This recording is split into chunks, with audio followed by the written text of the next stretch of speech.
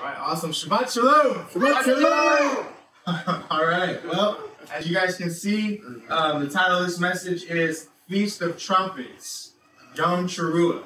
Okay, and I'm really excited because I get to share with you all what this day is, what this feast is that's actually coming up here in the next couple of weeks. I'm Brother Anthony Avalos of SY7 Ministries, and this is our weekly Shabbat message coming to you live from Riverside, California. So welcome if you're joining us for the first time online. Welcome to all of our family here that's joining us in person. Excited to get into this message. Again, I love the feast of the Lord, the feast of Yehovah. There's 7 of them, and this is the 5th feast out of the year of the 7, okay?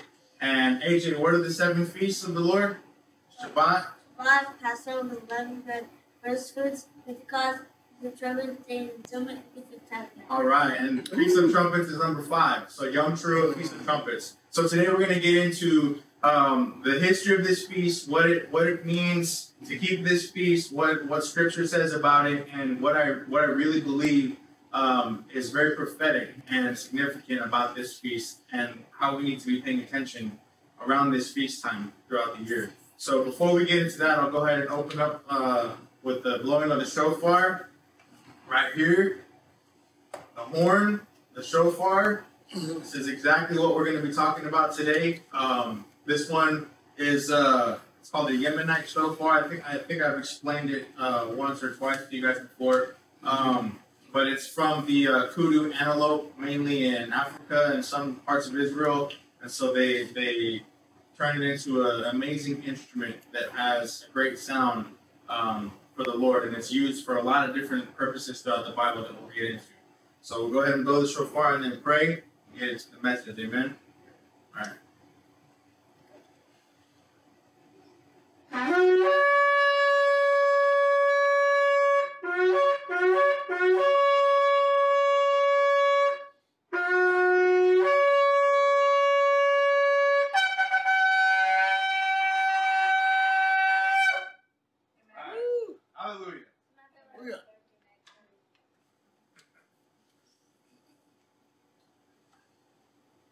Father, we come before you in the precious name of Yehovah, Yeshua, Lord Jesus Christ. Father, we thank you for another day that you've allowed us all to be alive and well. Father, we thank you for another day of rest, another Sabbath, another Shabbat, the time that you've given us to set aside, set apart from the rest of the week, where we can come together in fellowship in our holy convocation and worship unto you and study to get into your scriptures.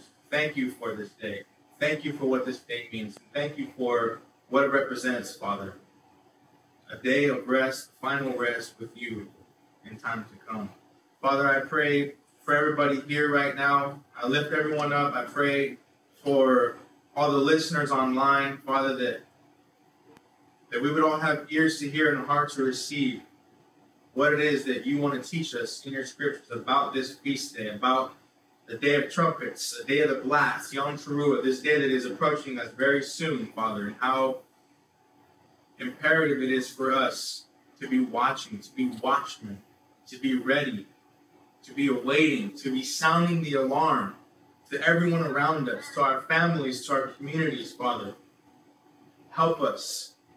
Help us to be encouraged by this word, to be edified by this word, and may we minister unto you, Father.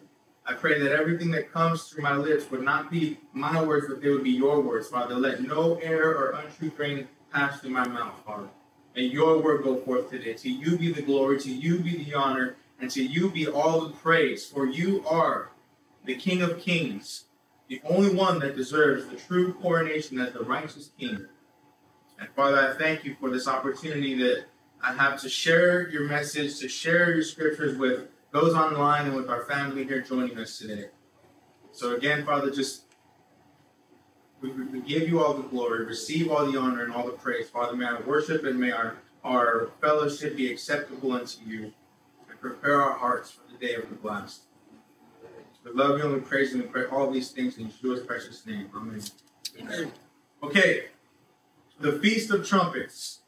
In the Hebrew, it's also known as Yom Teru'ah. Okay, the day is the Hebrew word Yom, and then Teru'ah is the Hebrew word for trumpet or horn or ram's horn. And we're going to get into scriptures that show this verse, and we're going to get into the meaning of this feast day, the history of this feast day, and what it represents to us in scripture. Throughout the different verses, we'll cover some information about the power of the shofar and the sound waves and the vibrations that releases when we blow the shofar, when we sound this heavenly instrument that God has given to us. And most importantly, we'll cover what this day means to the Lord himself and for us as his children, as his people. Amen. Amen. So Leviticus 23, this is where we find the feast. Leviticus 23, verses 23 through 23. Okay? And before I read that, I want to read something along with that. And it's also in Leviticus 23. So if you're marking this down, you don't need to go anywhere further. When we go to Leviticus 23, we find that it's all about the feasts of the Lord. And it's interesting because people will say that these are the feasts of the Jews, or these are feasts only for Israel. But right away when we open this chapter, when we start reading in Leviticus 23, verse 1, what do we see the Lord say here? The Lord says, and I'll read Leviticus 23, verse 1, "And the Lord spoke to Moses, saying, Speak to the children of Israel, and say to them, the feast of the Lord, the feast of Jehovah, which you shall proclaim to be holy convocations, these are my feasts." They are his feasts. They're his. He created them. Like our Messiah prayed that the Father's will be done on earth as it is in heaven. His will come to pass here on the earth as it is in heaven. And these feast days and everything that is in the Bible is a part of that. All of these things have already been established in the heavenly places, in the heavenly realm. The Sabbath, the feast days, the tabernacle, the temple, all of these things on the earth are a picture of what's happening in heaven. That's why our Messiah prayed those words. And that's why the Lord says here that these are my feast days.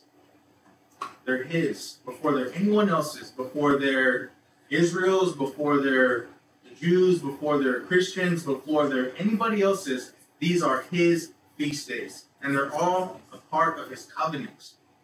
His covenant people are those that are in relationship with him. Then it was only Israel. Now, because of Jesus, because of Yeshua, because of Messiah, and his death, burial, and resurrection, now anyone who receives Jesus as Messiah is in covenant with God. They are in covenant with the God of Abraham, Isaac, and Jacob. And this is the new covenant that Jeremiah spoke of in Jeremiah 31, verses 31 to 34. This is what he was prophesying, that Jesus would extend the opportunity for the entire earth, whoever was willing to receive him as their Lord and Savior, to be a part of the covenant of the God of Abraham, Isaac, and Jacob. And in part with that covenant is knowing the Lord's feast days, knowing his holy times, what's important to him. Genesis says that he put the stars in the sky. The greater light, the sun, the lesser light, the moon, and the stars in the sky were times and seasons.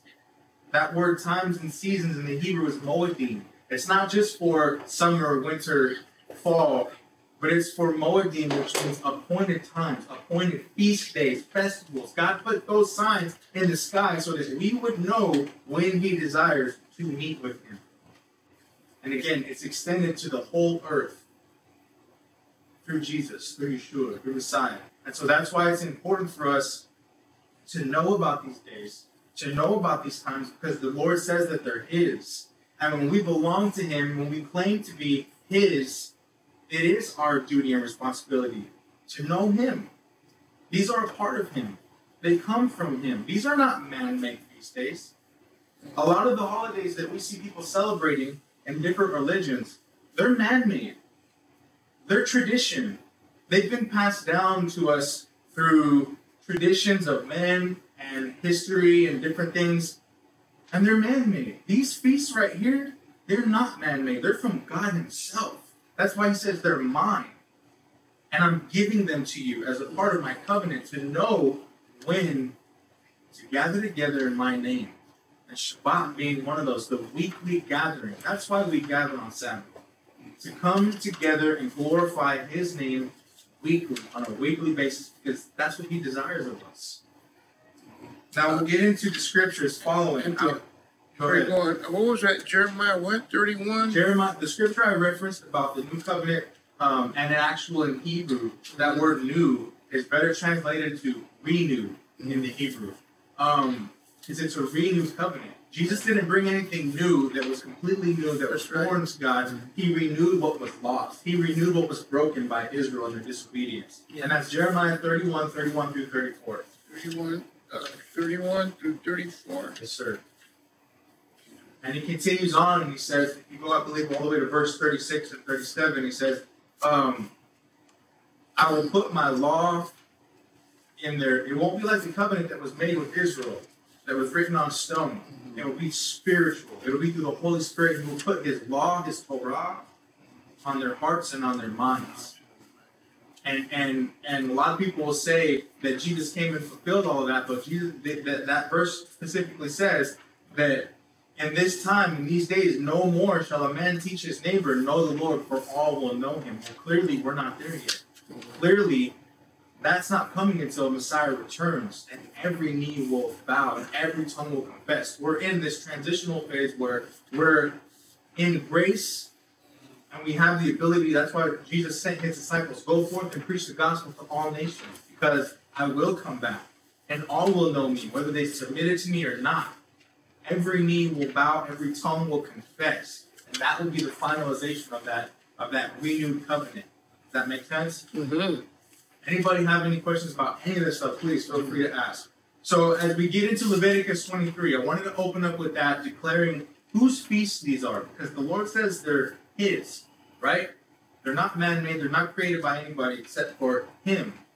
And in Leviticus 23 through 25, as they go through the 7 feasts of the Lord, as my son recited, Sabbath being the first, and you get all the way down through the spring feast. You see, the Israelite people were agricultural, and so they had feasts that coincided with their seasons, the springtime and then the fall as well. Okay?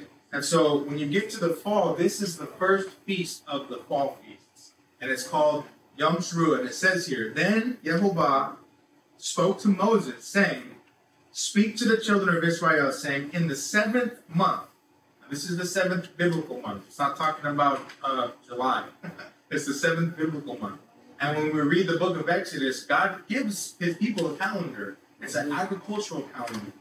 And the springtime is the head of the year. In Exodus 12, the Lord told the Israelites, you will leave the land of Egypt when, and keep the Passover, I'm paraphrasing, and keep the Passover when the barley is Aviv, in the month of Aviv, when the barley is Aviv. And so that signifies a time of the year, and the Lord also said that this will be the head of your months. And so he established right then and there that the month of Aviv, the first month, and that's a whole other teaching and topic here we can get into at another time. But this is the beginning of the biblical year. It's the head of the year. It's the biblical new year in the springtime, which makes sense, right? Because what happens in the spring?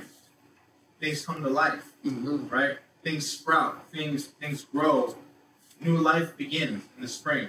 And so that's the head of the year, and Yom Teru'ah, this feast specifically, is in the 7th month, on the first day of the month. Now this word month here in the Hebrew is Kadesh, and it means moon. It can also mean moon, not just month, but moon, okay? And when you look at the biblical calendar, some of you may know this already, but historically, a lot of ancient societies would keep track of their months by the lunar cycle, by the days of the moon, by the longevity of the moon cycle, which is about 29 and a half to 30 days every single month. And so they were to keep watch, and they were to wait for the first day of the 7th month. And I'm going to get into a little bit later exactly how we do that and why that's important. On the first day of the month, you shall have a Sabbath rest. So this is a Sabbath. It's considered a high holy day. This is a day where we set aside all of our labors, we set aside all of our work, we set aside all of our personal ambitions, and we rest in the Lord. God requires the attention of his people. God demands that his people put down their own will and look to him. And this is one of those times when we do that.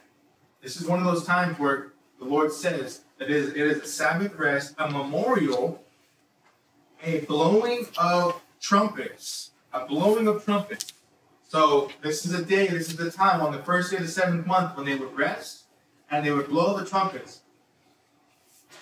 You hear that all day long on this day. Okay? A holy convocation. So what is a holy convocation? This right here. No matter how big, no matter how small, this is a holy convocation, a gathering, where God's people come together and they honor him and they worship him. You can do that in the comfort of your own home, just like we're doing, hallelujah. Or you could do that with an assembly, a sacred assembly of hundreds of people. Whatever your situation is, the Lord says that on this day, you have a holy convocation.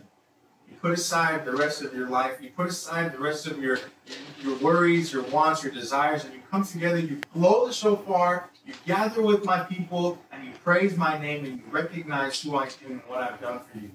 And you declare who I am to the earth. That's what happens when we blow that sound, when we blow that shofar. We're making a declaration. We're sounding the alarm. We're warning the world.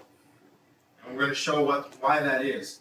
So it says, you shall do no customary work on it, and you shall offer an offering made by fire to Yehovah. So they would come together and they would do, back then when the sacrificial system was still in place, they would do the offerings required. There's specific offerings that are required for this day. And it was an act of worship and praise and offering to the Lord to slaughter these animals. It might seem like a foreign idea to us, but it was an act of worship and offering unto the Lord to do these things. This is all things that points to our Messiah. He was the ultimate offering, the ultimate sacrifice. And what does the Bible say that is our sacrifice and offering now? Our worship, our praise, our devotion to him. So we're not going to get together and killing animals, no, because our Messiah took that final sacrifice and offering for us with his life. Make no mistake about it, though. When he comes back, and when the temples were reinstituted on the earth, the book of Ezekiel does tell us that there will be sacrifice and offering again. Again, that's a whole other teaching that we can get into and talk about. But for now, Messiah's up there in heaven interceding for us daily because of our high priest that he is. He made that final sacrifice for sin unto death. Okay? And so our worship and our praise and our devotion to him is our sacrifice and offering now. It temporarily took the place of the shedding of blood for animals. Does that make sense? Did you have a question, brother? No, I was just going to say, if it was up to us, we would work day and night, 7 days a week. Exactly. You know what I mean? Can you help me out with this battery here? I'm not sure why it's running low. I don't know if it's plugged in. Angela? The laptop battery, the charger came undone.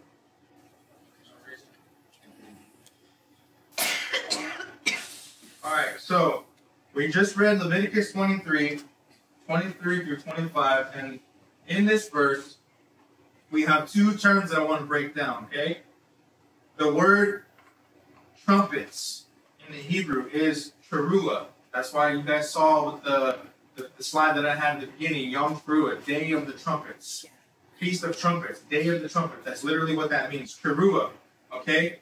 And it means acclamation of joy, a battle cry, especially clangor of trumpets as an alarm to blow these trumpets of joy, Jubilee, during the Jubilee year, 50th year of the agricultural cycle. On the Day of Trumpets, they would blast and sound the trumpets all day long. And it was a huge feast and celebration.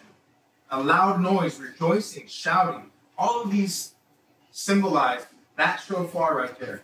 An alarm, a warning, a battle cry, a joyful shout of praise.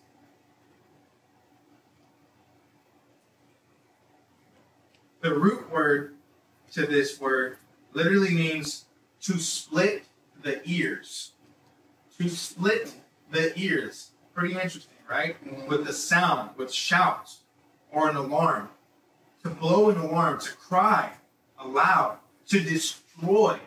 Man, when I hear that, what does that make you think of, these trumpets? To split the ears, to destroy. It makes you think of what it does to our enemies, to God's enemies.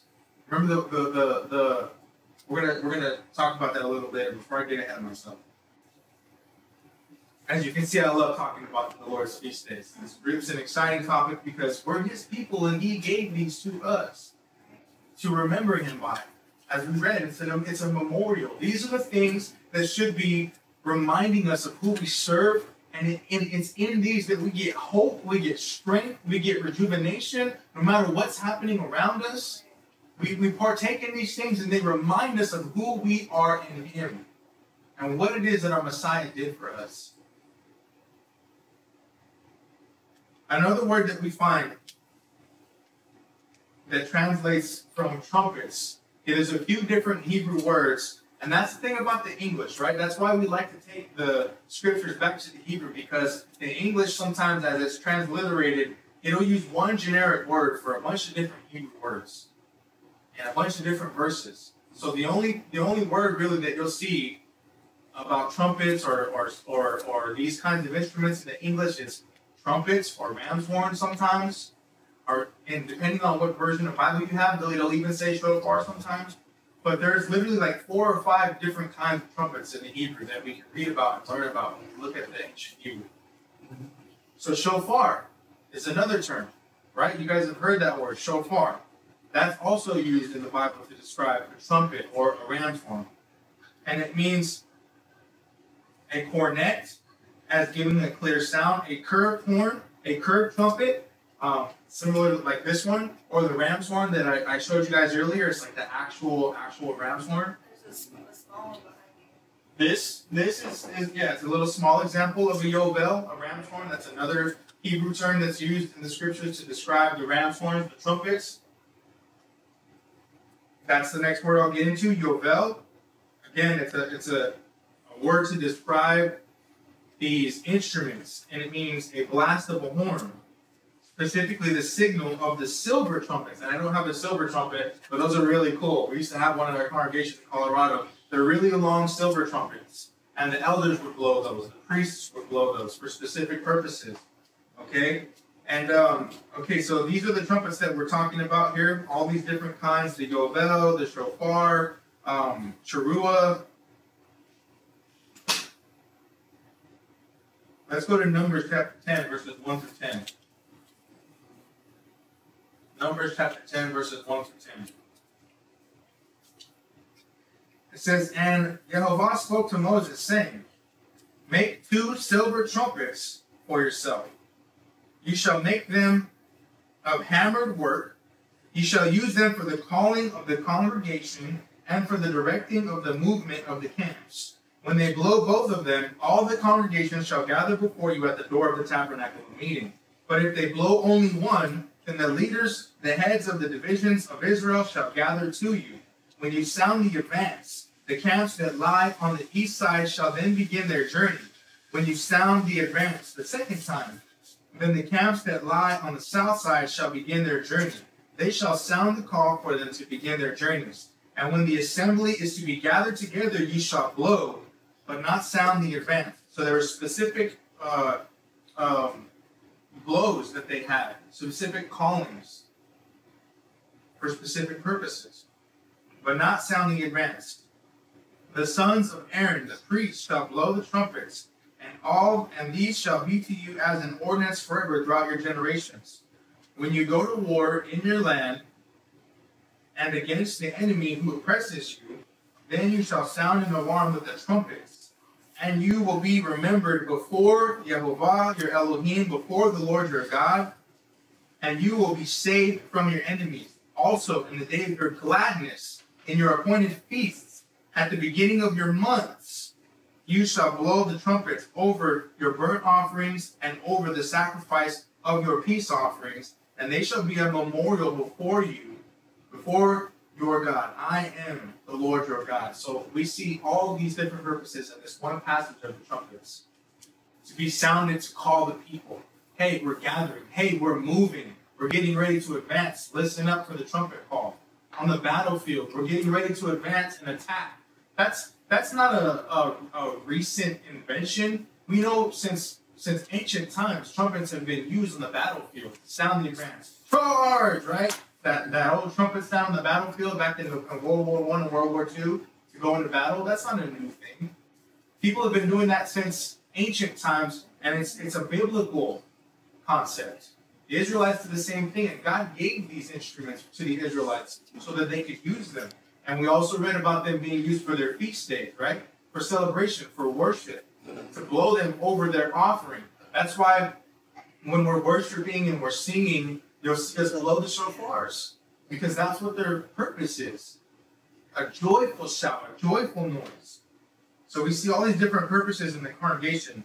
Now this word specifically, trumpets in this verse, Numbers 10, 1 through 10, as I mentioned, it's the silver trumpet, so it's a little different. It's the Hebrew word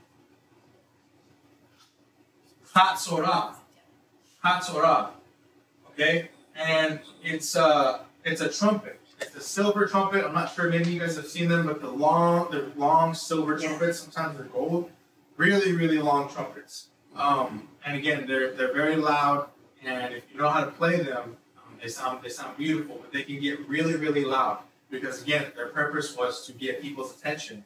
So this is the word that's used in Numbers. And so the silver trumpets were for gathering of the people, guiding the people, going into battle, blowing in the feast days. If we go to Numbers, next verse here, Numbers 31, verses 1 through 7, we see the example of them waging war on the enemies of God. Numbers 31, 1 through 7. And the Lord spoke to Moses, saying, take vengeance on the Midianites for the children of Israel. Afterward you shall be gathered to your people. So Moses spoke to the people, saying, and some of yourselves for war, arm some of yourselves for war, and let them go against the Midianites to take vengeance for the Lord on Midian. 1,000 from each tribe of all the tribes of Israel, ye shall stand to the war. So there were recruited from the divisions of Israel 1,000 from each tribe, 12,000 armed for war. 1,000 from each tribe.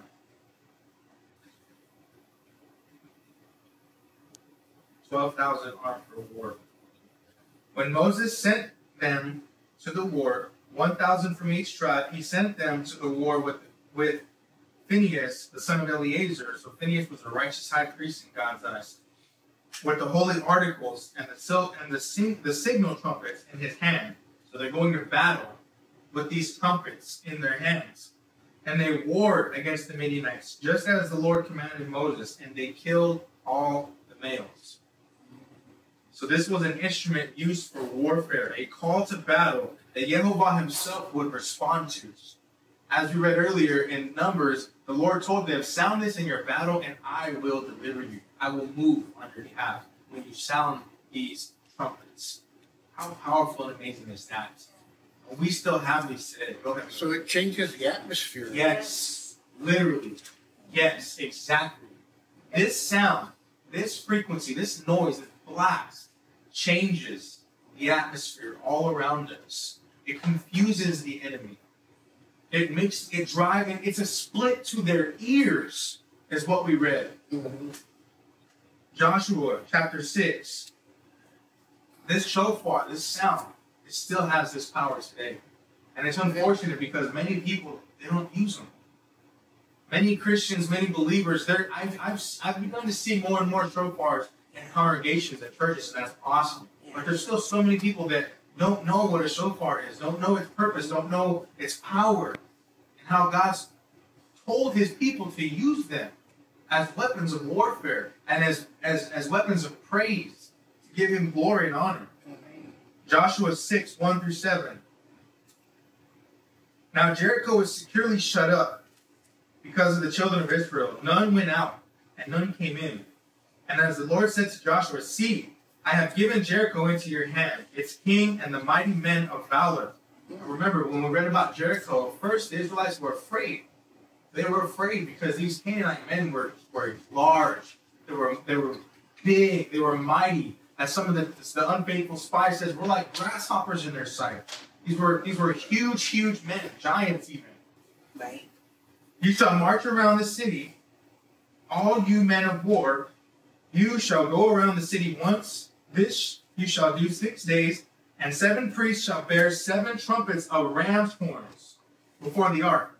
But the 7th day you shall march around the city 7 times, and the priests shall blow the trumpets. And it shall come to pass when they make a long blast with the ram's horn, and when you hear the sound of the trumpet, that all the people shall shout with a great shout. That's why if you can't blow so far, it's okay. Shout unto the Lord. Then, amen, little baby girl. Then the wall of the city will fall down flat, and the people shall go up, every man straight before him. Then Joshua the son of Nun called the priests and said to them, take up the ark of the covenant, and let 7 priests bear 7 trumpets of ram's horns before the ark of the Lord. And he said to the people, proceed and march around the city, and let them who is armed advance before the ark of the Lord. And we know the story. We know, amen, we know that as soon as the trumpet blasted on the 7th day for the 7th time, and the men shouted, what happened to the walls of Jericho? They came tumbling down. They came tumbling down.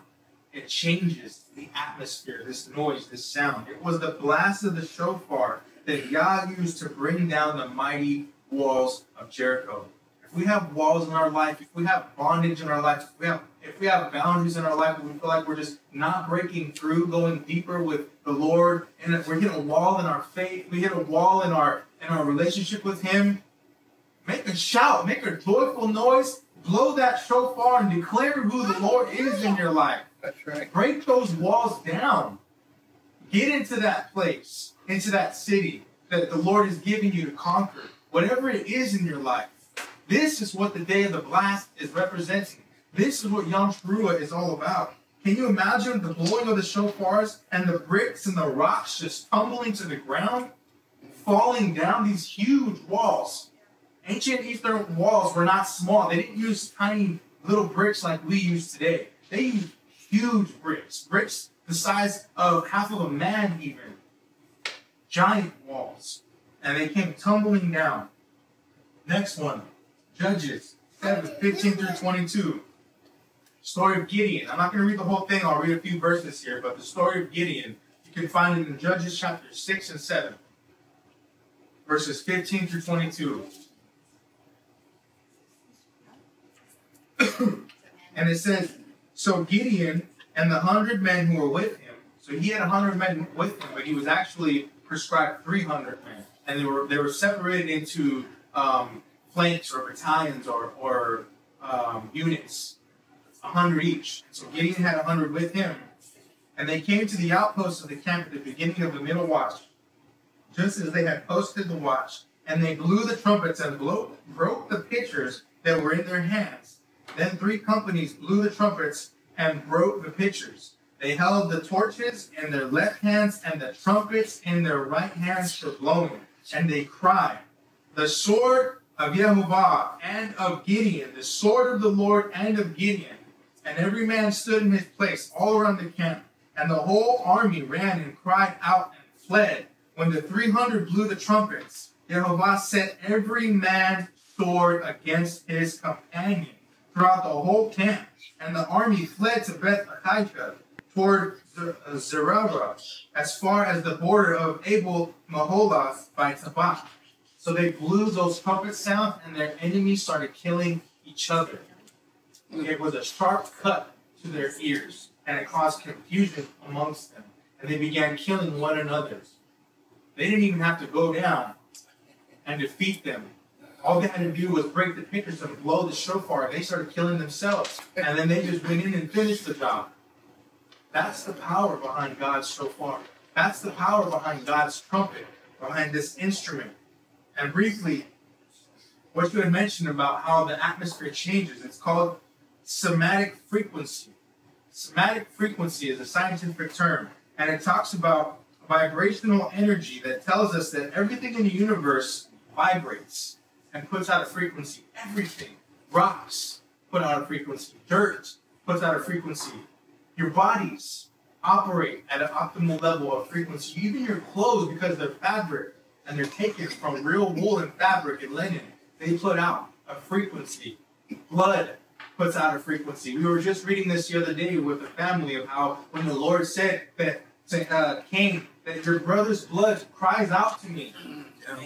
It has a frequency. Somatic frequency reveals that sound waves can manipulate these vibrations and frequency changes the atmosphere, as you said.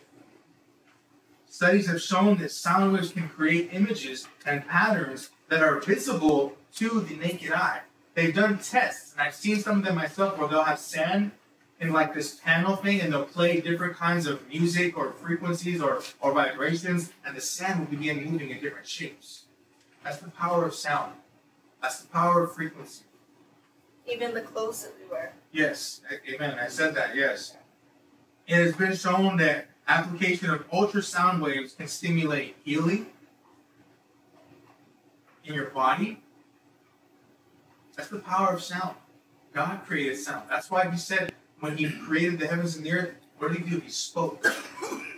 He spoke. You were literally created through the sound of the Lord's mouth.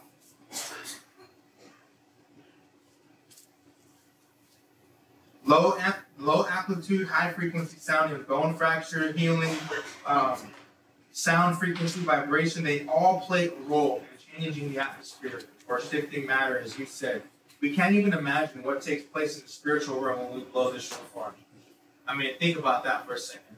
Things that the naked eye can't see.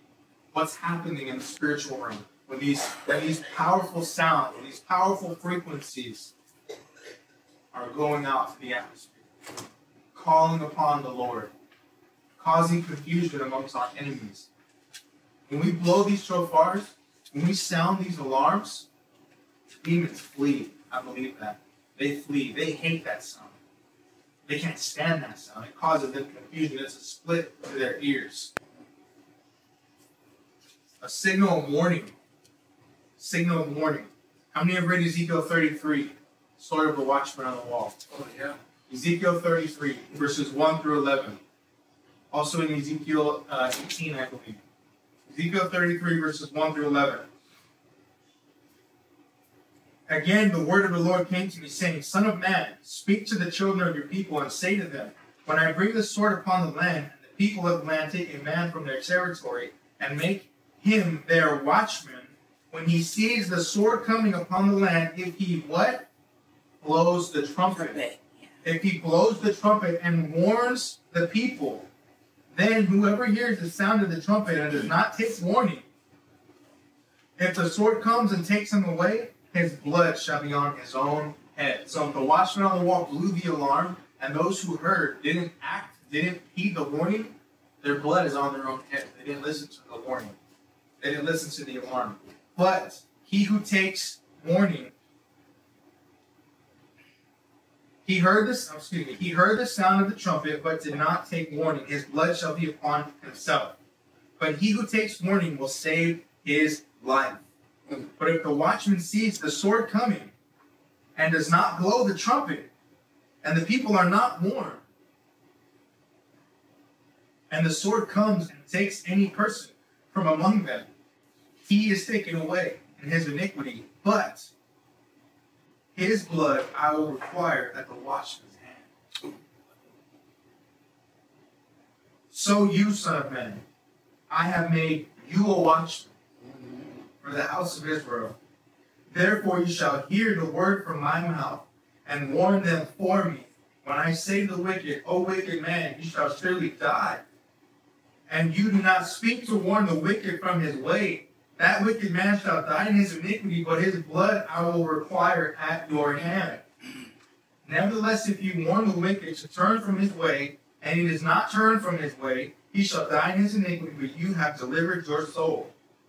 Therefore you, O son of man, say to the house of Israel, thus you say, if our transgression and our sins lie upon us, and we pine away in them, how can we live? Say to them, as I live, says the Lord God, Yehovah Elohim, I have no pleasure in the death of the wicked, but that the wicked turn from his way and live. Turn from your evil ways, for why should you die? O house of Israel. This is the same today. God is the same. He does not change. Malachi 3:6, Hebrews 13:8. Jesus Christ, Yeshua Messiah, the same yesterday, today, and forever. This message still needs to resound in our hearts and in our minds right now more than ever. Are we being faithful watchmen? Are we sounding the alarm? Are we warning the wicked around us? Or are we just letting it be?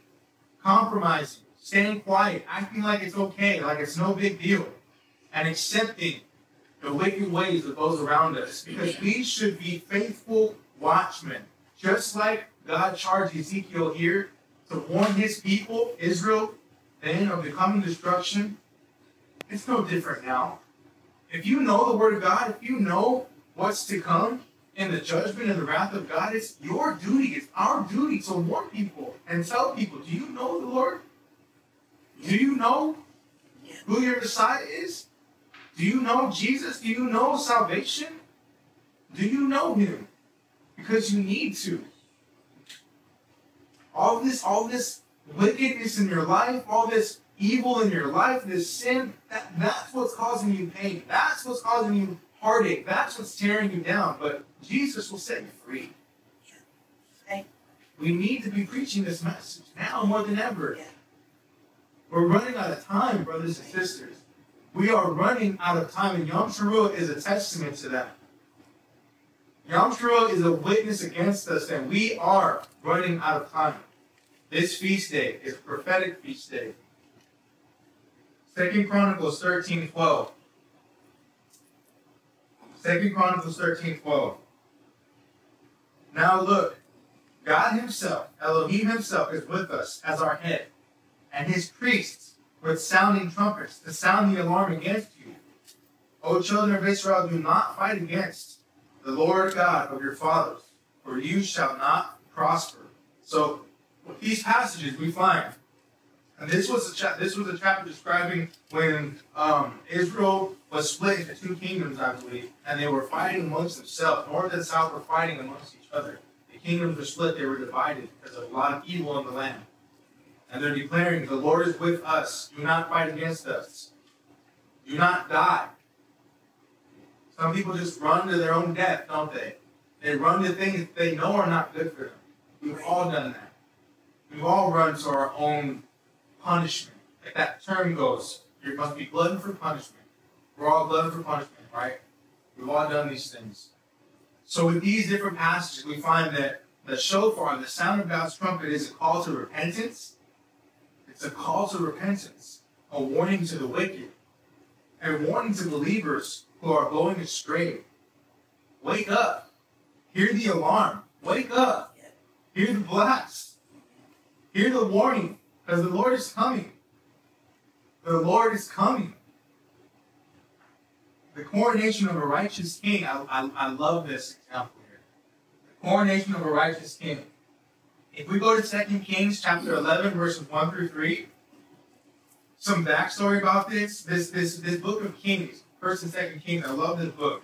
It's a historical book, and it's a book of records of kings who reigned in Israel and in Judah, and their stories, whether they were righteous kings or wicked kings. Deaths and successions. This passage here is specifically about Joash being rightfully crowned as king. There was a lot of corruption in the times of kings. People assassinating for power. People hungry for power. We read about Jezebel in the books of Kings.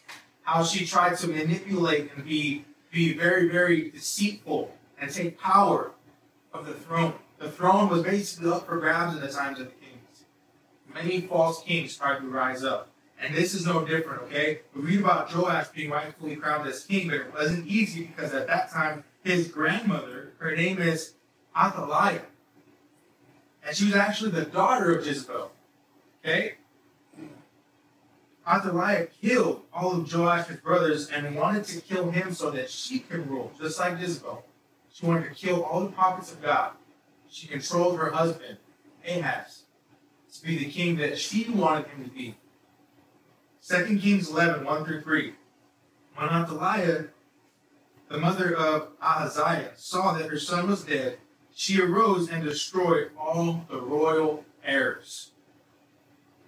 Doesn't this sound familiar? Who else did this? Pharaoh, King Herod, when Jesus was born.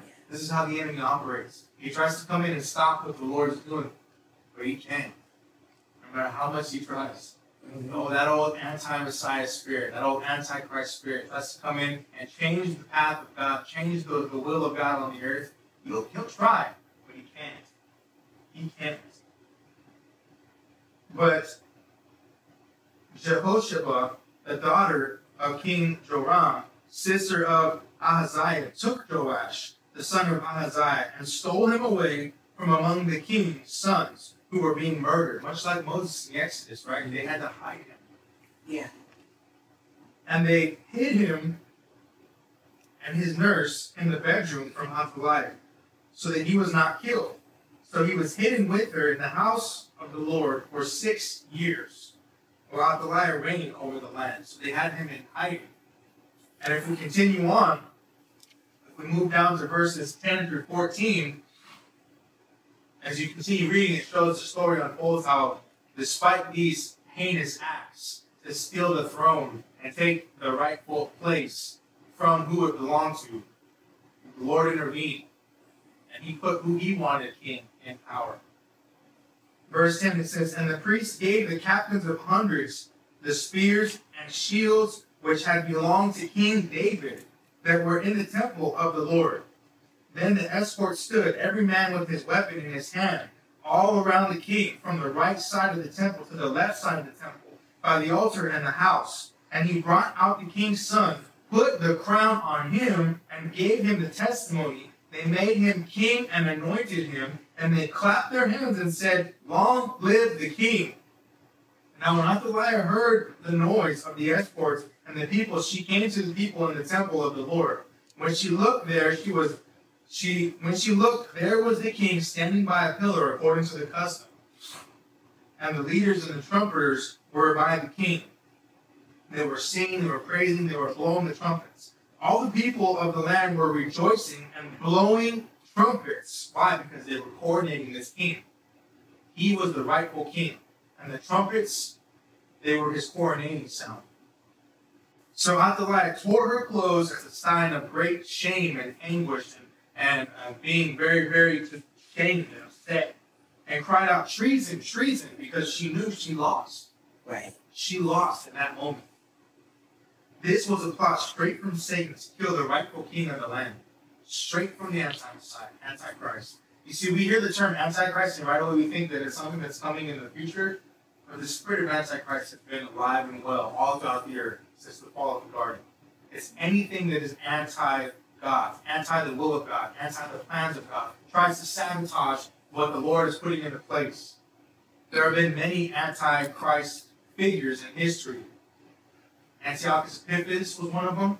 You read about his story, what he did, Hitler, all these figures, a lot of different figures. There's always been a plan and a plot for evil to take all of the power, and I think we're seeing that right now, right? Evil and its plots and its plans through different governments, political parties are trying to take power of the earth. The elites trying to take power of the earth and control the people. Yeah, just like we see here, God's plans will always triumph. Always. The rightful king will be crowned. And who is our rightful king? Sure. Jesus. Sure, yes. And when he comes, we will hear the sound of his coronation. We will hear that trumpet blast. We will hear that Teru'ah, Yom Teru'ah, the day of the blast. His coronation. His announcement to the world that he is here. And he is the righteous king. No matter what any government has tried to do, no matter what any elitist or power-hungry criminal has tried to do, he is the righteous king. And no one will stop that from happening. No one. God will descend and appear at the sound of the last trumpet. Yep. The sound of the last trumpet. Exodus 19, verses 16 through 20. Exodus 19, verses 16 through 20. This is when the Lord met the people of Israel at Mount Sinai. Then it came to pass on the third day, in the morning, that there were thunderings and lightnings and a thick cloud on the mountain, and the sound of the trumpet was very loud, so that all the people who were in the camp trembled. And Moses brought the people out of the camp to meet with God, and they stood in front of the mountain. Now Mount Sinai was completely in smoke, because Jehovah descended upon it in fire. Listen to that. The trumpet was blasting loud, and the Lord descended upon the mountain. Wow. The Lord descended upon the mountain when the trumpet was blasting. That is a picture of our Messiah. The word says, and I believe it's in Zechariah 14 and in other places, that the Messiah will come and touch down on the Mount of Olives, and it will be split in two. His foot will descend upon the mountain again at the sound of the trumpet. Now Mount Sinai was completely covered in smoke, because the Lord descended upon it in fire. Its smoke ascended like the smoke of a furnace, and the whole mountain quaked greatly. And when the blast of the trumpet sounded long and became louder and louder, Moses spoke, and God answered him by voice. Then the Lord came down upon Mount Sinai, on the top of the mountain, and the Lord called Moses to the top of the mountain, and Moses went up. This picture here of this trumpet sounding, blasting, the shofar sounding, and the Lord descending upon the mountain in the earth.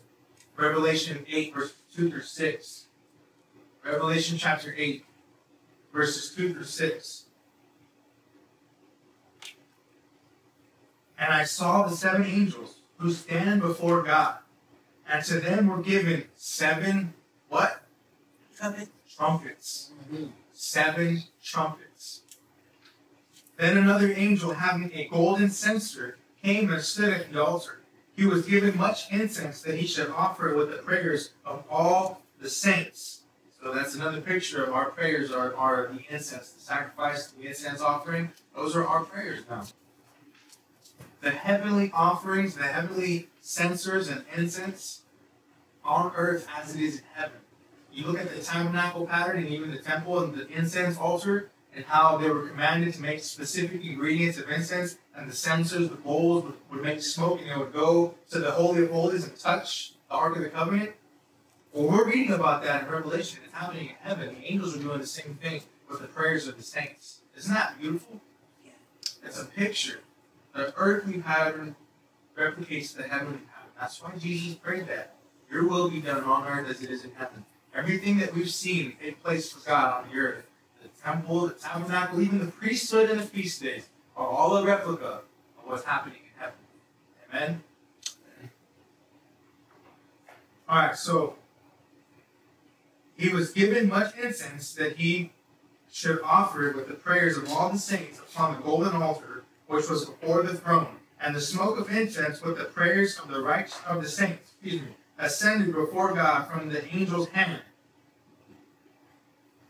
Then the angel took the censer, filled it with fire from the altar, and threw it to the earth. And there were noises, thunderings, lightnings, and an earthquake. So the 7 angels who had the 7 trumpets prepared themselves to sound. 7 angels, 7 trumpets. So they can find the tribulation times. What God is going to unleash on the earth during the tribulation time. And we read Revelation 8, 2 through 6. Now we'll go to 1 Corinthians 15. 1 Corinthians 15, 51 through 54. And we read in Exodus that the Lord descended on the mountain at the sound of the trumpet. And here we see that's going to happen again. So we read in Revelation that there's 7 trumpets. And if you read about those trumpets in the book of Revelation, each of them release a specific plague on the earth, or a judgment or punishment on the earth. If you read the book of Revelation. 1 Corinthians 15, 51 through 54. Behold, I tell you a mystery. We shall not all sleep, but we shall all be changed in a moment, in the twinkling of an eye, at the last trumpet. Out of the 7 trumpets of the angels, he says the last trumpet. How many of us have ever been taught this doctrine, this idea that Christians are going to start poofing and vanishing before the tribulation happens? Right. I've been taught that. Yeah. I've learned that. I used to believe that. But if we look at the scriptures and what the scriptures teach us, there's a specific time when the 7th trumpet blasts, and Paul declares that that is when the Messiah comes. And that is when believers are changed in the moment of the twinkling of an eye. But the dead in Christ are raised up at the seventh trumpet. Not at the first, not at the third, not at the fourth, not even before any of them sound. At the seventh trumpet, when the Lord comes back.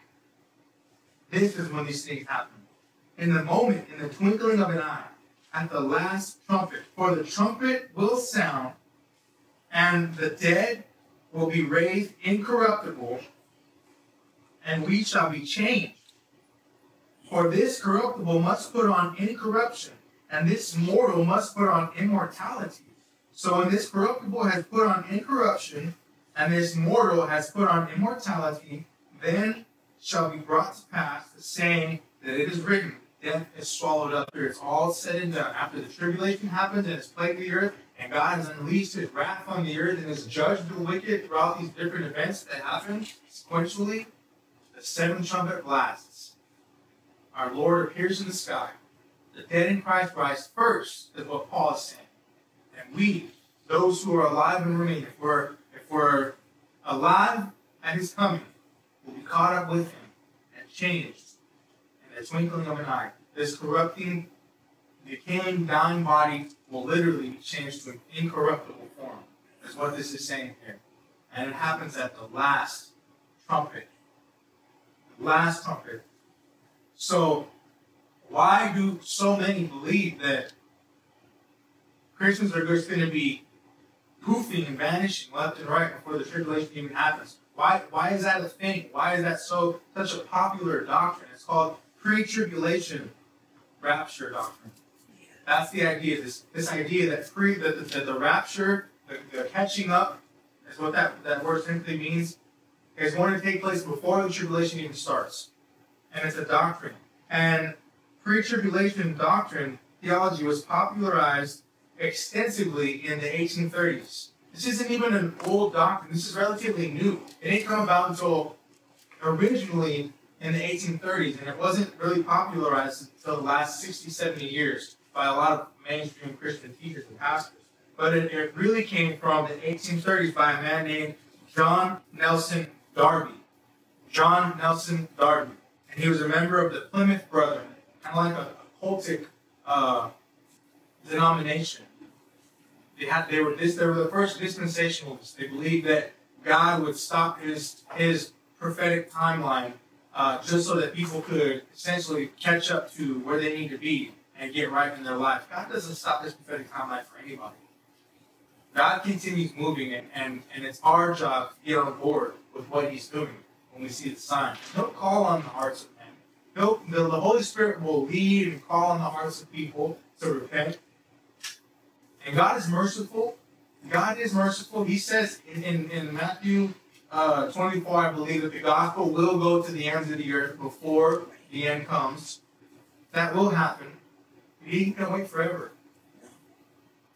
And so that's kind of the gist of dispensationalism. And it further was popularized in the United States in the early 20th century by, again, a wide circulation of, there's a Bible called the Schofield Reference Bible. Who's heard of that? The Schofield Reference Bible? So the Schofield Reference Bible actually, a lot of his footnotes, a lot of his interpretations of these scriptures were derived from the doctrine of John Nelson Darby. And the Schofield Reference Bible became a very popular Bible in a lot of seminaries and a lot of Bible schools. A lot of pastors, a lot of teachers would use the Schofield Reference Bible. And so how does that look as time goes on? People begin to believe and accept the pre-trib doctrine and start teaching it from the pulpit. Yeah. Before this pre-trib rapture wasn't even an idea in the Catholic Church. The Catholic Church didn't even believe this. Again, it's a relatively new idea. The Schofield Bible is how the doctrine gains a lot of popularity in these seminary schools. And then, finally, we see, and we were just talking about this morning, the Left Behind series of Tim LaHaye and Jerry Jenkins, and how popularized that became with those guys. Their books, these books, they sold over 65 million copies of this book. So people were eating it up. People were buying it. People were eating it up. People were promoting this idea like wildfire. And my mom was even telling me that Calvary Chapel, one of the most popular and influential churches in America, was playing it from their services. And I'd imagine a lot of churches were doing that. They were playing these movies at their services. Yeah. And people were seeing this and saying, wow, that's going to happen. Yeah. That's going to happen. People are just going to vanish and poof and disappear.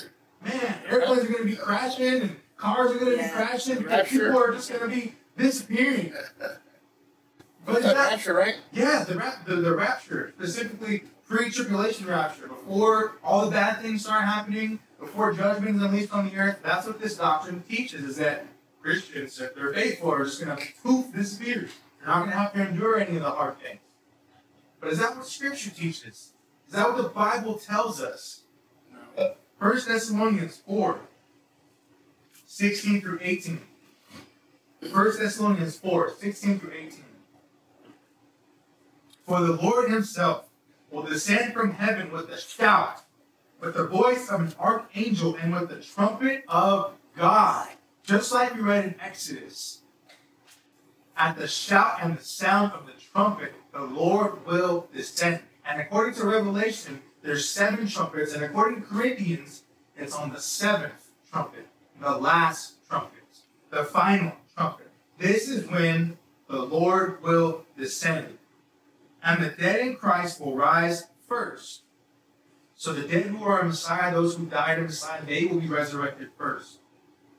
Then we who are alive and remain, those who are living, shall be caught up together with them in the clouds to meet the Lord in the air.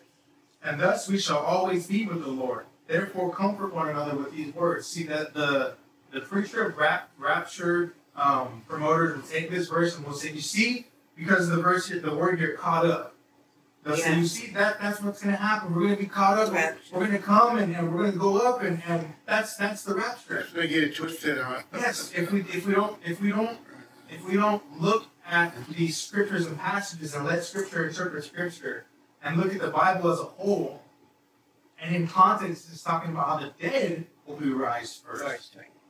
And then those who are alive and remain will be caught up. And we read in Corinthians that it doesn't happen until the sound of the last trumpet.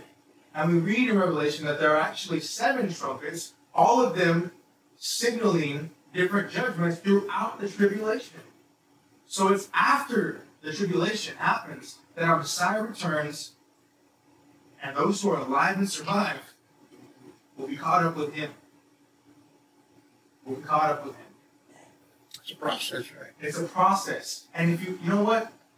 We don't like the idea of suffering. I believe that's why the popularization of this doctrine really took wind with a lot of people. Because we don't like the idea of suffering or being hurt or being uncomfortable or having to go through hard times, harshness. No, we like the idea of being spared from all these things. Not having to see all these things. It's just easier to think like that. Right. But the Bible warns us that those who endure to the end will be saved. And in the book of Revelation, the first 3 chapters warn the 7 churches that those who are faithful through all of the hardships will be saved, and their robes will be washed in the blood of the Lamb. They will be given a crown with the name of the city of God and the name of God. They'll be given a white stone, a friendship stone with the new name. All these things are gifts to those who survive and who don't bow down the knee to Baal, the beast. Who don't accept the mark, who don't compromise, who don't conform to the evil. Those are the ones who endure to the end, who are willing to sacrifice everything, even unto death, to be faithful to God. Just like Messiah did and the disciples. Those are the examples that we see. John 17, 13 through 19. Just some more verses here that I really believe show us there's no sneaking out the back door when stuff goes bad. It's not going to happen. In fact, this is Messiah's prayer. This is Jesus' prayer for his disciples specifically when he gave them the permission to go out into the world. John chapter 17 is a powerful, powerful passage that Messiah prayed for his people. And it says in verses 13 through 19, But now I come to you, and these things I speak in the world, that they may have my joy fulfilled in themselves. I have given them your word, And the world has hated them because they are not of the world, just as I am not of the world. I do not pray that you should take them out of the world. What? Whoa. Hold it now. I do not pray that you should take them out of the world. No sneaking out the back door. But that you should keep them from the evil one. Keep them from the evil one. Protect them. Deliver them. They are not of the world, just as I am not of the world. Sanctify them by your truth. Your word is truth. We are sanctified by his word. His word is truth. We need to know this word, brothers and sisters, so that it will sanctify us. Because when we know this word, when we live for this word, it changes us from the inside in. It changes our lives. It changes our behaviors. It changes how we want to live and how we think. As you sent me into the world, I also have sent them into the world. And for their sakes I sanctify myself, that they may also be sanctified by the truth. So he says, keep them from the evil one. Let's look at another example of history in Exodus. Now, Scripture says, and I have this verse here, it's in, just to kind of jump forward a little bit, Isaiah 46:10. Isaiah 46:10 says this, it says, declaring the end from the beginning, and from ancient times, things which have not been done, saying, my purpose will be established, and I will accomplish all my good pleasure. What does that mean, declaring the end from the beginning? Declaring the end from the beginning. What does that mean? Anybody? Declaring the end from the beginning. It's a done deal already. Done deal? It's already been done. Yeah. It's already been said. It's already been said, exactly. It's already been said. Where at? In the Word. You will know the end by the beginning, is what God is telling us. You want to know what's going to happen in the last days? Look at the beginning of the book. Look at the history of how I've done things in the past. Look at how I've delivered my people in the past. Look at the plagues that I put on the earth in the past. Look at what I've required of my people in the past. In the beginning of the book. In the Torah. In the instructions. In the history of his people. He declares the end from the beginning. It's already been done. Christ, the word says that Christ was crucified before the foundations of the earth. It's already been done. We just need to know the word. All right, so if we, reading that, if we go back to Exodus 8. Exodus 8. Jesus says we know the end from the beginning. Isaiah said that. He declared that, speaking on behalf of the Lord. Exodus 8, verses 21 through 23. For if you do not let my people go, behold, I will send swarms of flies on you, and on your servants, and on your people, and into your houses. And the houses of the Egyptians will be full of swarms of flies, and also the ground on which they dwell. But on that day I will set apart the land of Goshen. I will set apart the land of Goshen, where my people are living, so that no swarms of flies will be there, in order that you may know that I, Yehovah, am in the midst of the land. I will put a division between my people and your people. Tomorrow, this time will occur. He will separate his people from the rest. Goshen. I don't have a map, but it was literally an area in the land of Egypt where the Israelites dwelt. And it's amazing. They actually found words. I don't know, like a brain spasm right now. Archaeological evidence in the land of Egypt, in the area of Goshen, of Canaanite people, Israelite people that dwelt there.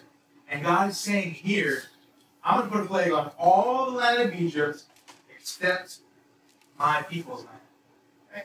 He will divide. He will separate the wheat from the chaff. He will separate the sheep from the goats. That is exactly what the Lord does. Wasn't it during when all the plagues were happening while all the plagues were going on, the Israelites were kept safe from all of that. They had a separate. Yeah. Wasn't that correct? They had That's exactly what we're looking at. It doesn't mention it for every single plague, Right. but the majority of the plagues it specifically mentions where God separates His people from the Egyptians, and the only people that suffer through the plagues are the Egyptians. I think it's only a couple of plagues where it doesn't mention that, like the blood in the water, Right. and I think the frogs. It doesn't specifically mention that they won't affect my people, but the rest of them, the majority of them say that all the flies infected the Egyptians, but not the Israelites. All the cattle of the animals died, but not the cattle and the animals of the Israelites.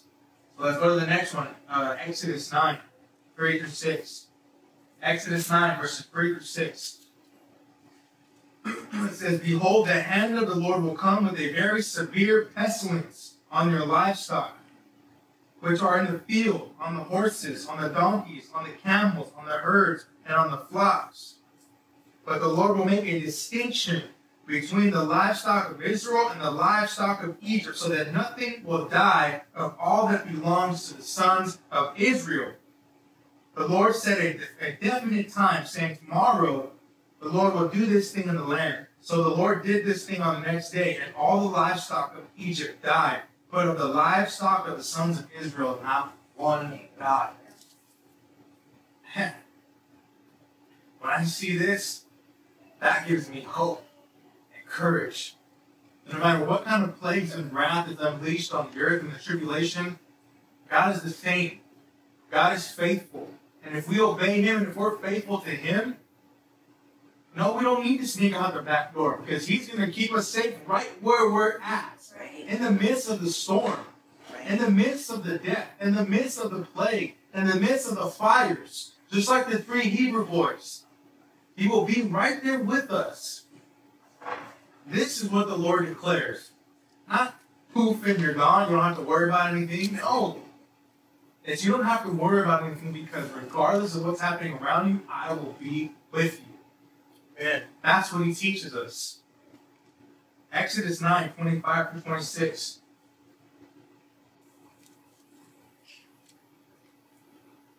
That's that one? I don't have some PowerPoint. I think I forgot that one. But Exodus 9, 25 through 26. I missed that one in the PowerPoint. Sorry. It says, "The hail struck all that was in the field through all the land of Egypt, both man and beast. The hail also struck every plant in the field and shattered every tree of the field. Only in the land of Goshen, where the sons of Israel were, there was no hail." There was no hail. God can do that. Rain and hail and fire falling all around except for one area. That blows our minds if we think about that. That doesn't happen. God can do that.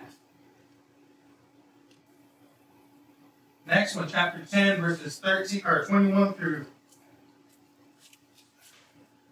13 through 14. Can I share something with you? Sure, go ahead. It reminds me of that.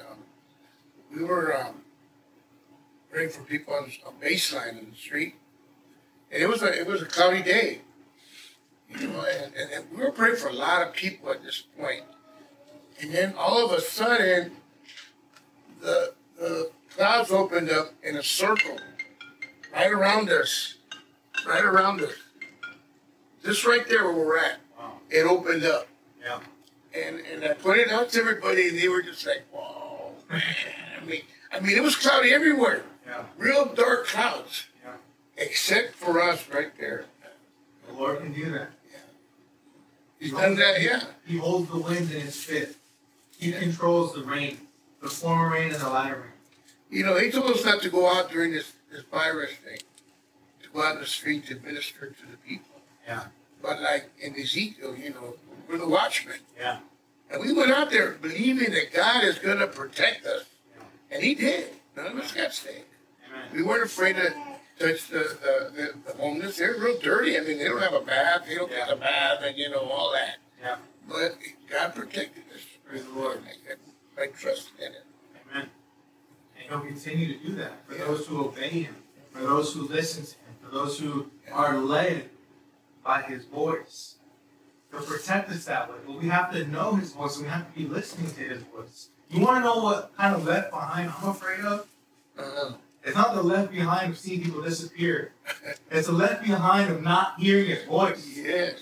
That's what I'm afraid of. Father, please, keep me close to you. Keep me in the spirit and not in the flesh, so that I will hear your Holy Spirit when you tell me move, or when you tell me to stay, or when you tell me to speak, or when you tell me to be quiet. That's the kind of left behind that I'm afraid of. I don't want to be stuck and left behind when the Spirit is moving and he's there saying, go, go, or stay, stay. And because we're so caught up in the world, or we're so caught up with fear and mass hysteria like the rest of the world, or we're caught up with our own flesh, that we just miss it. We're not hearing his voice. And he will keep moving, and he will choose someone else to carry out his will if we don't answer the call. That's the kind of left behind I'm scared of. Yeah. I mean, your life shows that. You and answer, life shows that. You've been hearing God's voice, and you've been moved by him. You know, everywhere you've gone, right? Every move you made, that's instant happen. It's all in his glory. I mean, did you go to Israel? And, yes. And she went to New York, and yes. you went to Afghanistan, and all this stuff, Georgia, I mean, Denver, I mean, all of that's been, you've been moved by God. You know? I've been watching this, man, out here, you know, and watching you guys, the Lord just moving you, man. It's just so amazing, brother. So praise God. I don't want to be left behind on that area either, man. I mean, I'm serious. All right, so if we say it's time to go, then you better pack your bags and go. Yeah, don't be afraid to move. All right, amen. That's right, Lord. Amen. All glory to him. Hey, and I thank you for that. But it's all for his glory, and it's all his leading, and not one of us are invincible. We all need to continue to stay in the fear of the Lord. We can't get comfortable, because it can happen to anyone. If we get comfortable, if we get complacent, and we start taking too many days off, we slacken our prayer life, we slacken our relationship with him, we slacken studying his word, then we start falling asleep spiritually. Right. And we're not going to hear him when he calls. That's right. So we need to be on our game. We need to be watchmen. We need to be awake and listening, amen? Sounding the alarm, hearing the alarm. But that blood will be on your hand. Exactly. So we read Exodus 10. No. We'll go to Exodus 10, 13 through 14. Thank you for sharing, by the way. Yeah. Exodus 10, 13 through 14. So Moses stretched out his staff over the land of Egypt, and the Lord directed an east wind on the land all that day and all that night. And when it was morning, the east wind brought the locusts. The locusts came up over the land of Egypt and settled in all the territory of Egypt. They were very numerous. They had never been so many locusts, nor would there be so many again. And the locusts didn't affect them. The locusts did not affect the Israelite people. And it's interesting because you look at the things that are happening now. I don't know if you guys have seen some of the news, worldwide news, Africa, different places like that. They're being swarmed by locusts right now. They're being swarmed by locusts right now, and the locusts are breeding at such a fast rate that they're worried that they're not going to be able to have enough time to replant and grow their crops, because the locusts are spreading so fast and they're breeding at an unnatural rate. These things, if we look around the world right now, we're seeing these things happen. Yeah.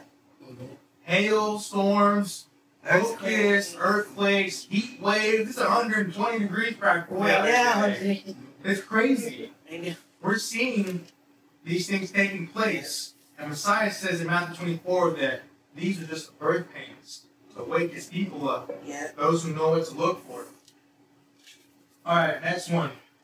Exodus 10, if you go down to verse 21 through 23, it says how the Lord said to Moses, stretch out your hand toward the sky that there may be darkness. This one really blows my mind. This one is like, wow. That there may be darkness over the land of Egypt, even a darkness which may be felt. So Moses stretched out his hand toward the sky. There was a thick darkness in all the land of Egypt for 3 days. They did not see one another. Nor did anyone rise from his place for 3 days. But what? But all the sons of Israel had light in their dwellings. That is incredible. That is the God that we serve. Yeah. It had light in their dwellings. That's the kind of hope and faith that we need to have. To not be afraid of what the news media is telling us. To not be afraid of what everyone, even sometimes in our own families, is telling us. You need to be afraid. You need to do this. You need to do that. Right. No, we do what the Word says. We honor Him. We obey Him. I'm not saying we test the Lord. I'm not saying we put ourselves in harm's way to test the Lord. Because the Messiah said it when Satan told him to jump off from the temple. And the angels will catch him unless he dashes his foot against a stone. And he said, no, for it is written, you shall not tempt the Lord your God. So we don't put ourselves in harm's way on purpose. But if we're doing something like you said, like the Lord told you to go out and talk to the homeless. He told you to go out and be a minister to them. And we don't hold back or we don't stop that because of fear. And we believe and trust that He's going to protect us. And of course, we know if we go, we'll go through these just briefly. Exodus 11, if you guys want to write that down, verses 4 through 7. All this full story, all the plagues. The hail was next.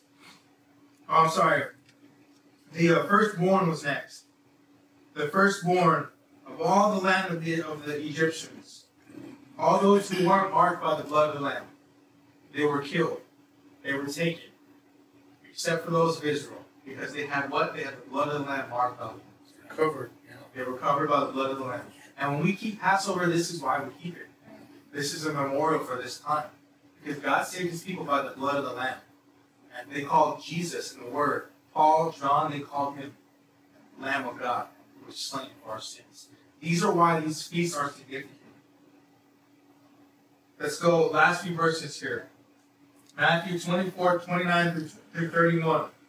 Matthew 24, 29 through 31. Again, just showing that the Lord does not teach us that people are going to be poofing and vanishing and disappearing.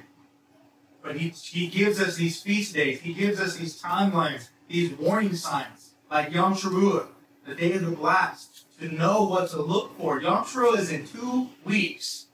And best believe we will be here blowing our shofars, having an assembly for all who are invited and want to come. We'll be here blowing our shofars and our trumpets, and we'll be waiting on the Lord. And we'll be watching. We'll be ready. Because these feast days, again, they're significant, they're prophetic. Many believe, and I am one of those, that it is on the Feast of Trumpets that the Lord will return. Because of what it represents. Right. Don't get me wrong, I'm not saying in 2 weeks the Lord's coming. Right. But I'm saying on the feast day of the Feast of Trumpets, the day of the blast, how many verses did I read that say that He's coming back at the sound of the trumpet? So it would make sense that He would come back on what? The day of trumpets. The day of the blast. God's feast days are prophetic. The Passover points to His first coming, His death, burial, and resurrection. The Passover, Feast of Unleavened Bread, the first fruits, resurrection. All these things, as we'll continue to get into them and learn, they all have prophetic significance that point to our Messiah. So do the fall feast. And the Feast of Trumpets, I believe, is when our Lord will return. Matthew 24, 29 through 31. Immediately after the tribulation, after the tribulation of those days, the sun will be darkened, and the moon will not give its light. The stars will fall from heaven, and the powers of the heavens will be shaken. Then the Son of Man will appear in heaven. If anybody tries to tell you that there's a preacher about to show them this verse, Matthew 24, 29 to 31, because Yeshua said it Himself after the tribulation.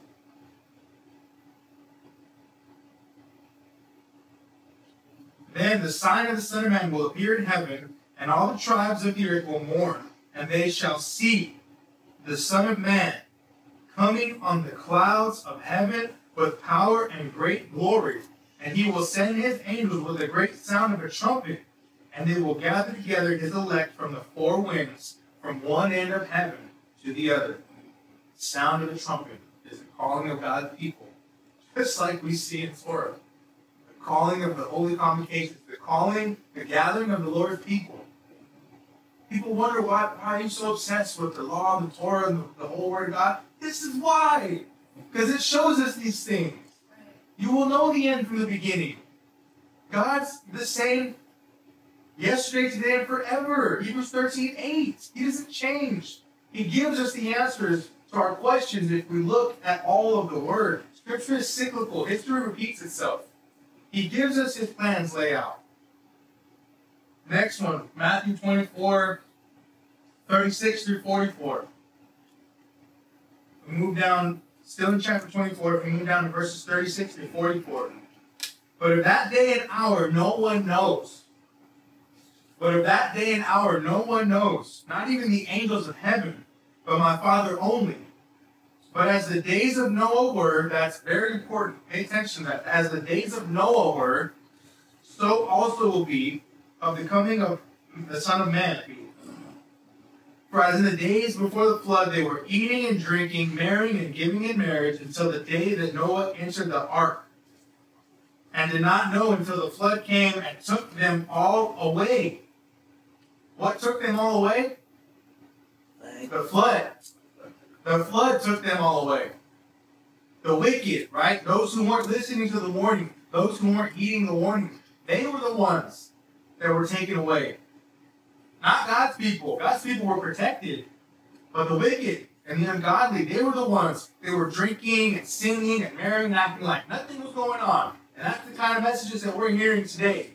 Don't worry about it. It's all good. Tomorrow's as good as today, or even better. Next year will be good. Next year will be even better. 2020 is, all these good, positive things, but no warnings. Then 2 men will be in the field. One will be taken, the other left. Here it is. Yeah. This is it. This is the rapture. This is why people will disappear. This is why people will poof, be gone, and airplanes will crash, and cars will crash. This is it. Wait a minute. What did we just read? Who's taken away? Wicked. The wicked. Jesus is referencing the time of Noah and the flood. He uses that. He says, as in the days of Noah, so shall it be at the coming of the Son of Man. And they were not ready. So they were taken away by the water. And he says, for as in the days before the flood, I'll read that again, they were eating and drinking, marrying and giving in marriage until the day that Noah entered the ark. And they did not know until the flood came and took them away. So also will the coming of the Son of Man be. Then 2 men will be in the field. One will be taken, the other left. 2 women will be grinding at the mill. One will be taken, the other left. Watch, therefore, so you're not swarmed and taken away by the wrath of God.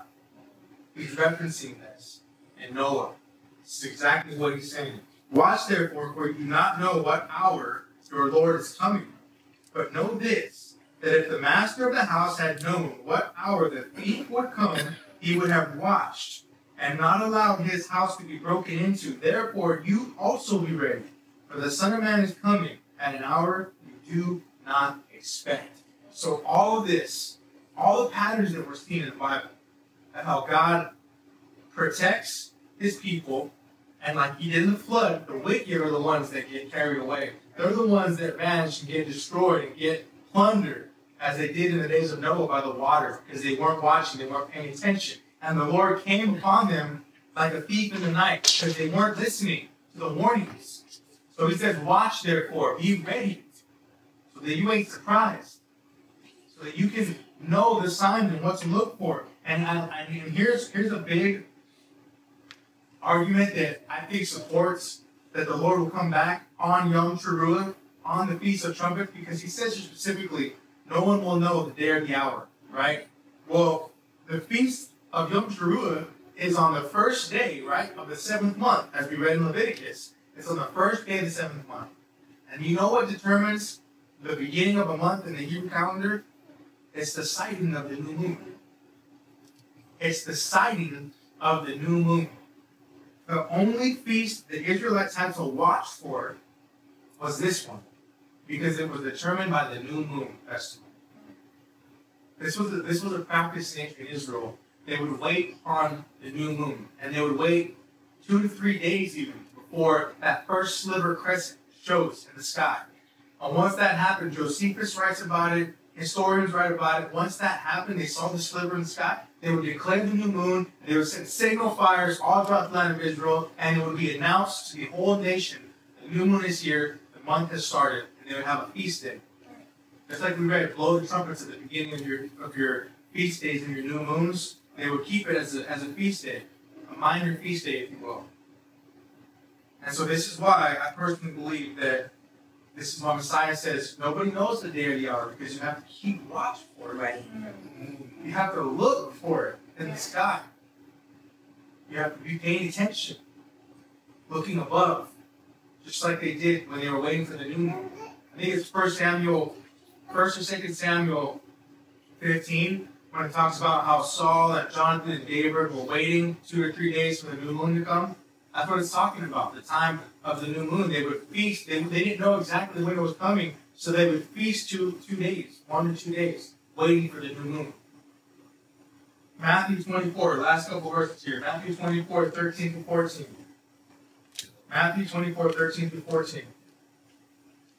But the one who endures to the end will be saved. This gospel of the kingdom shall be preached in the whole world as a testimony to all nations, and then the end will come. The one who endures to the end endures what? We don't have to endure anything if we're getting banished, poofed out of here before all the bad things happen.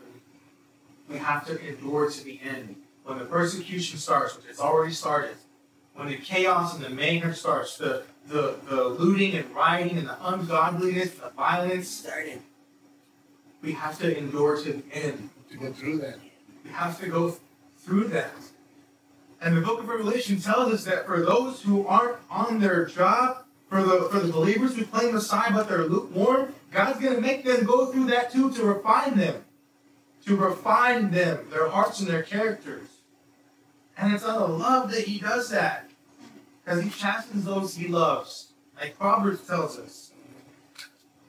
So the last few remarks that we have here, the joyful shouts of the shofar, the trumpets. So we talked about how the trumpet is a signal of warfare, a signal of warning, signal of an alarm on the battlefield. And lastly, there's a few places in verses that I just have a few where it shows us that this is a symbol of praise and worship and a joyful noise. And I think that's pretty fitting for when our King comes. We'll hear that loud trumpet, that loud shofar, and then we'll all hallelujah praise God together. We'll be blowing shofars and blowing trumpets and sounding a joyful noise right there with him. Go ahead. There was a question earlier, just made me think of it.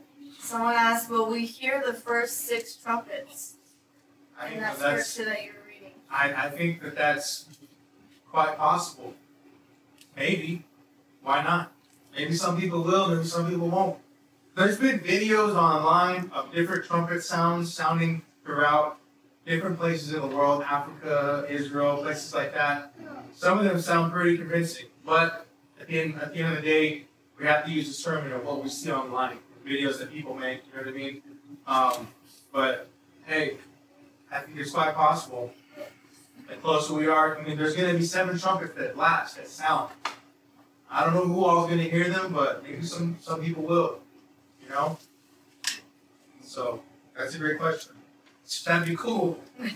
Probably be scary, but at least you'll know, hey, there's our warnings. Start warning more people, you know? 1 Chronicles 13:8 says, Then David and all Israel played music before God with all their might, with singing on harps and stringed instruments, on tambourines, on cymbals, with trumpets. Again, a picture of when our Lord and Savior comes back, we'll be doing these things with him. We'll be praising, we'll be worshiping, we'll be dancing, we'll be blowing shofars, we'll be blowing trumpets. This is our hope to look forward to. This time, this life is only temporary.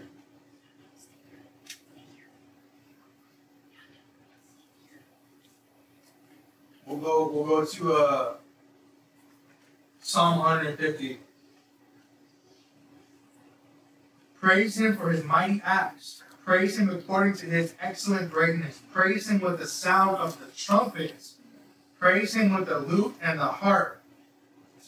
We will all praise our King. With our shouts, with our voices, with our instruments, with our trumpets. I don't know about you guys, but I definitely want a trumpet. God willing. We make it. I make it. God willing. I want my own trumpet, man. And I want to blow the trumpets and the shofars. if y'all would let me unto him, coordinating him as he walks through the gates, coordinating him and declaring his righteous kingship over all the earth. Amen? Amen. All of this is what I believe Yom Teruah points to. This feast day that's coming on us in 2 weeks. It paints a picture, a blast to prepare for battle. A declaration that Yehovah goes before us. A warning to repent for our sins. A joyful shout and praise to worship and gladness, the goodness of our King, and a coordinating of the rightful King who will come. This is Yom Teruah. This is the feast day of the Lord. It is His feast day. So, again, as we near to it in the next 2 weeks, prepare your hearts. Prepare your hearts for the day of the blast.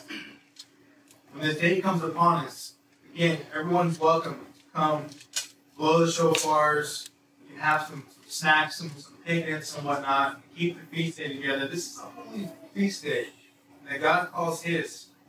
And we will blow these shofars. We will sound the alarm so that this neighborhood will know the sound of the shofar. And most of all, let us prepare for the final, the great Yom Teruah, the great day of the blast. Whether it's on the feast day of Yom Teruah or not, we still know that there will be a trumpet sound when He comes. So let us prepare for that blast. Amen? Amen. Shabbat shalom. Shalom, shalom.